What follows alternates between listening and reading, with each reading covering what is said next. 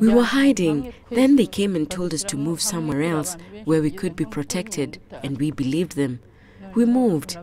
We were around 50 people, but as soon as we got there, they came with their weapons, grenades and machetes and started killing us.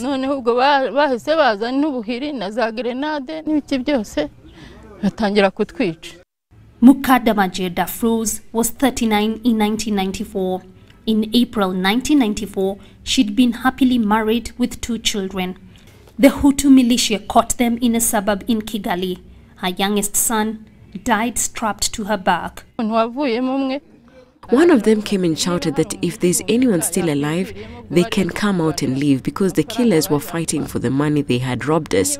All the while I thought I was dead. There were bodies all over. I stretched myself, then reached for my children. My oldest son next to me was still breathing. I took him and we got out. Since he was 6 years old, he could walk.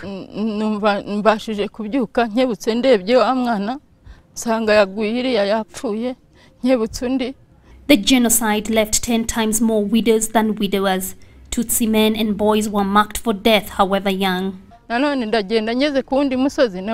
we walked, we met others. They grabbed the boy and told me, "We won't give him back to you. Go alone." Mukadamaje Dafroz did save and raise her orphaned nephews and nieces. She rebuilt her life in a special village in Kigali, created solely for widows. It's given a home to 18,000 in recent years, providing a community and counseling.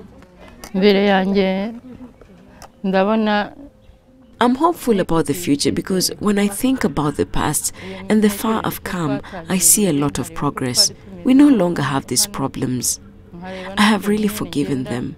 I know that revenge is for the Lord, so I try and rebuild my life because if I keep on hurting, it will be hard for me.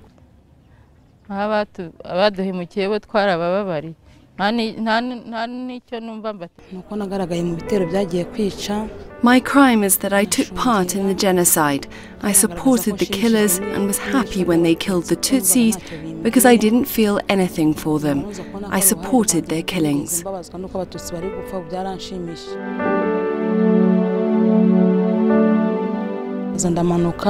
I took my case to the jury, who then gave me a 30-year sentence, but the courts reduced it to 19 years. I'm now serving my sentence and looking forward to leaving this place. This is my last year here. After 19 years, I'll finally walk away.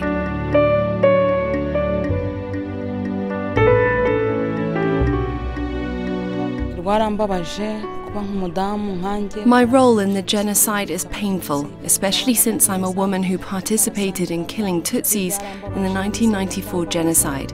I feel bad because most of the people we killed were my friends.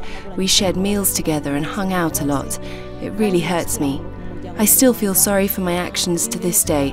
If I ever met the families of those killed, I'll ask for forgiveness, even though I asked for their forgiveness during my trial. And when I go back, I'll urge everyone to be peaceful and avoid war and bad things, bad groupings and hating each other.